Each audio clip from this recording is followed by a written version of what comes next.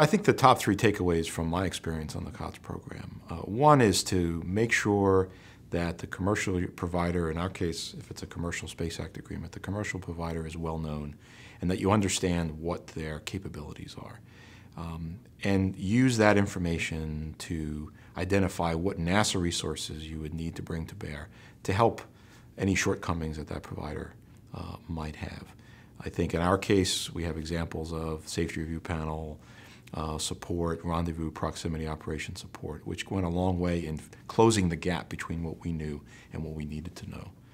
I think the second thing is to define what NASA needs to define what they're looking for as clearly as possible, as early as possible, to allow, especially a commercial provider, to develop the system, or even more importantly, define the system first so that they can move into the development phase relatively efficiently. I think it's important that requirements don't change too much over time, otherwise there's too much starting over, and Space Act agreements can get stretched out and become inefficient and not as attractive.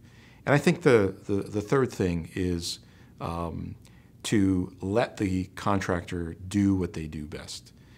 If you go with the first takeaway, which is identifying what they do best, then let them do that. They know what they're doing. You pick them for a reason. Watch what they do. Listen to what they say. But really form a relationship that's collaborative, that's open-minded, where things may be done very differently, but there's typically a method to that, and let them do what they do best, and at the end of the day, I think it'll be a successful relationship.